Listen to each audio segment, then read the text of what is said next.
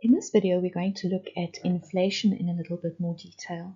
I did introduce inflation to you in the introduction video, but now we're going to look at a few examples using inflation. So a loaf of white bread at a local supermarket costs £14.50. How much will you be paying for a loaf of bread in 25 years' time if the average rate of inflation is currently around 5% per annum? So what you need to notice with this question is they don't specify if it's compound or simple interest. But in the introductory video, I did say to you that inflation will always use compound interest. Okay, so if it's an inflation question, just by mentioning the word inflation, you need to know that it's compound interest that you should be using. So we're going to start with our compound interest formula. Currently, the loaf of bread is £14.50 and the rate of inflation is 5% per annum. Remember to substitute it in as a decimal of 0.05. And then in 25 years' time, so your exponent is a 25, it's going to cost you 49,1021. Remember, we're talking about rands and cents, so it's going to cost you 49 rand and 10 cents for a loaf of bread. Now let's look at a similar example, but now we want to know, what did a loaf of bread cost 15 years ago if the average rate of inflation was around 8% per annum? So the rate of inflation is slightly lower at the moment, but over the past few years it was 8%. And now what we're looking at is £14.50 is what it is worth now. So we want to know, what did it start as? All right. So in this example, the £14.50 is what it is worth now. We don't know where it started. So remember, P is principal initial. It's where it started. So in this example, we need to work out the P value. Our interest rate is 8% per annum. So we're going to substitute in a 0.08. All right. So now we need to get P on its own.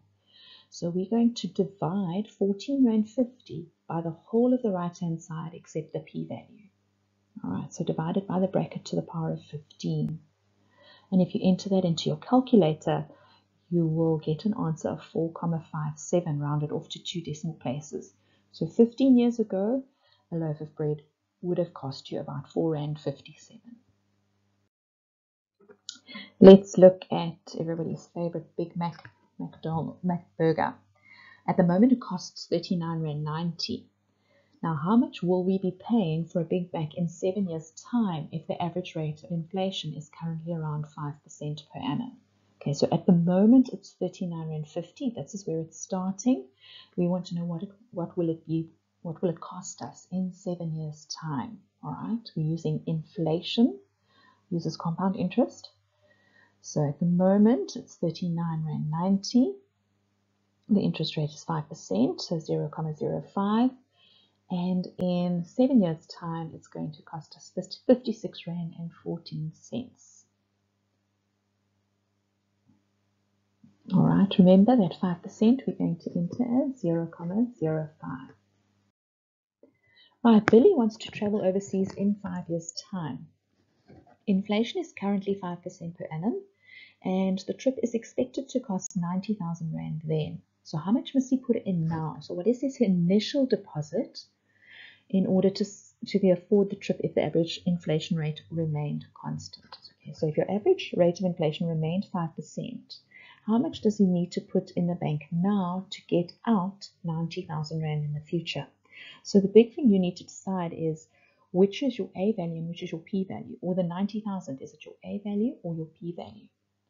First of all, remember inflation uses compound interest, so we're going to use our compound interest formula. We want to know, how much must Billy put into the bank right now to take out 90,000 Rand at the end? So 90,000 Rand is your A value. To calculate the P value, just remember we're going to enter that 5% as 0.05. And to get P on its own, we're going to take 90,000 divided by everything else on the right-hand side. If we put that into our calculator, at the moment, he needs to put 70,517 Rand and 35 cents approximately into his bank. And in 5 years' time, he will have 90,000 Rand and he can go on his trip. Thanks for watching Max Maths. If you liked what you saw, please like, share, and subscribe.